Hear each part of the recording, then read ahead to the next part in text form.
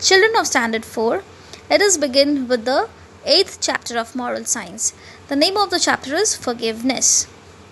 Whenever you've been hurt by someone, be by the other's action, by someone else's words, whatever way, if someone tries to hurt you, make you feel bad, what do?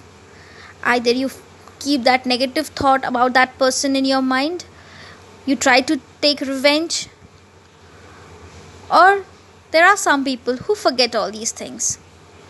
But what is the right way to deal with all kind of emotions? What you should do when someone makes you feel bad?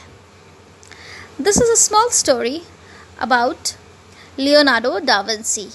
He was the person who made the beautiful painting, The Last Supper. Why it is the Last Supper? Last Supper is the last meal before Jesus was crucified, means he was being killed in the cross.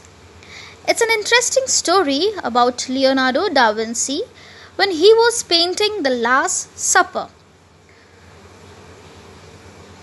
The Last Supper he was having with his disciples, with his followers. On the walls of a church in Milan, Italy, this painting is there. When Leonardo was making the portrait, he had an argument with someone. Okay, when he was trying to make the painting, he had an argument with a person. Leonardo became so angry that he chased that man away.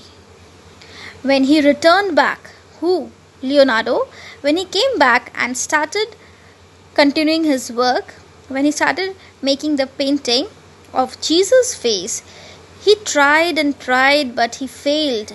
Finally, he realized that it was due to his anger for that man whom Leonardo has chased, that Leonardo himself has lost his peace of mind. He could be creative enough to do his work. He was having that talent. He was having that creativity in himself that he can do his work beautifully.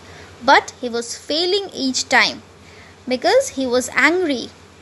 Angry on whom? On that man with whom he had that argument. He left aside his work and went to search that man with whom he had fought, to ask forgiveness or sorry. He wanted to say sorry to that man who had argued with him. Leonardo did so, and then he could finally paint very beautifully. Now, what do we understand in the story?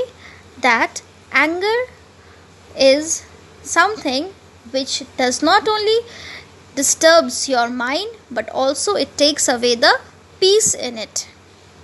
We need to understand that our anger make us suffer and take us away from our aim, from our goal in life.